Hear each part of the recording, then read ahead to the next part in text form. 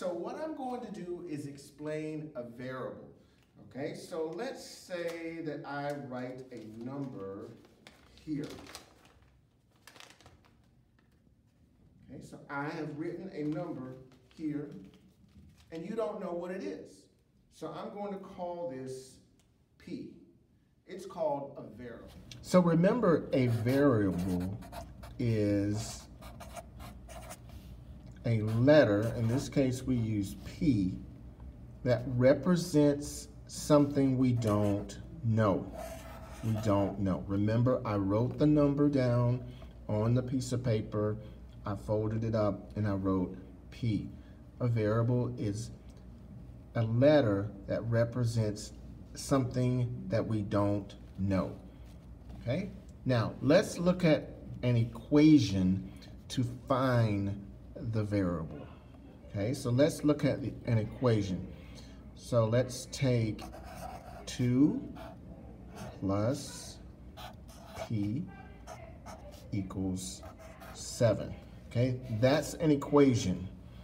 That's an equation. Remember, the first step we want to do is we want to isolate the variable.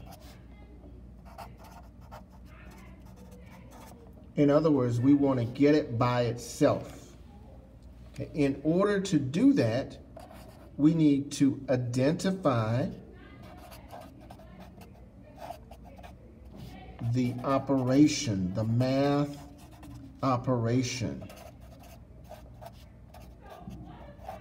There are 4 math operations. There's multiplication,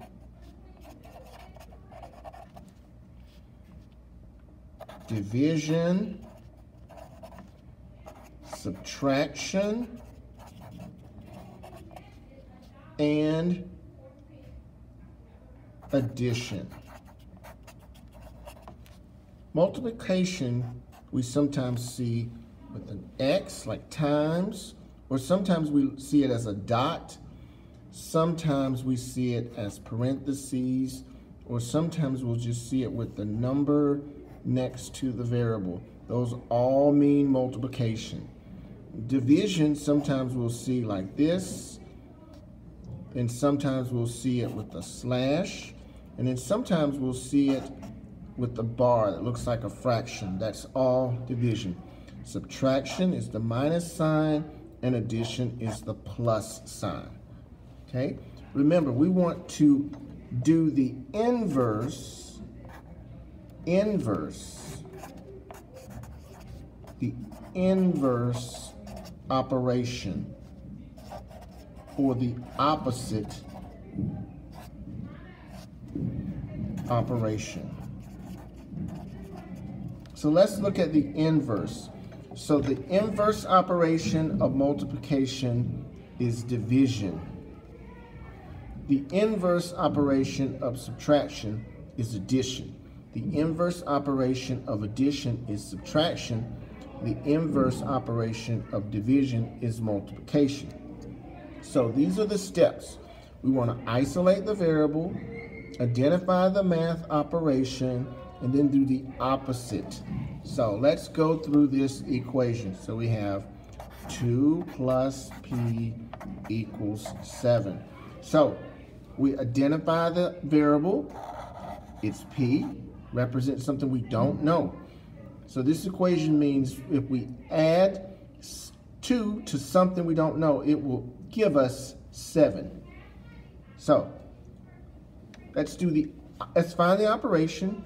It's, see the plus sign, so that tells us it's addition. Now we want to do the inverse. So the inverse of this operation, the inverse of addition, is subtraction. So we have P plus 2 equals 7. It's the same thing. So we want to do the inverse, which is taking away 2. And we have to do that on both sides. And this is going to leave us P. And when we do the math, it's going to give us 5. So we have P is equal to 5. We've solved our equation. Okay, now we've resolved one kind of equation. The next kind of equation is a two-step equation. And a two-step equation would look like this.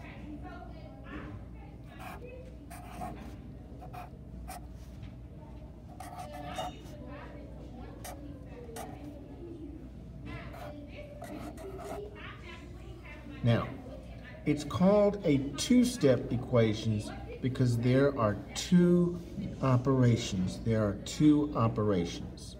Okay, remember, we still want to go through the steps. We want to isolate P. So in order to do that, we need to identify the two operations we have. So the first operation we have is addition, and we also have multiplication. Now, let's solve this equation. And again, we solve the equation by isolating the variable and doing the inverse operations.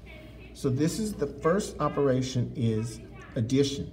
So we do the opposite or the inverse, which is subtraction. Okay, let's do the math.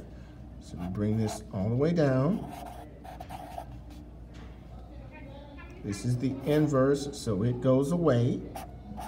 We bring our sign down, and now we do the math, and this is 10. This is step one of the two-step equations. So we have to do this again. We have to look at the other operation, which in this case is multiplication. We do the inverse, which is division.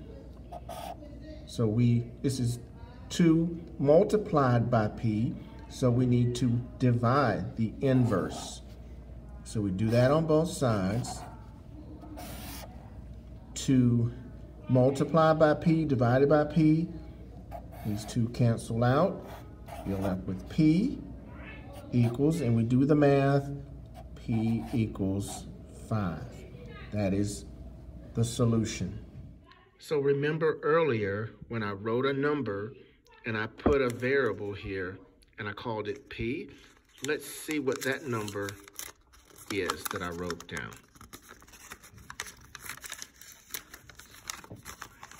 So that number is 5. So that's a way to solve for our variable.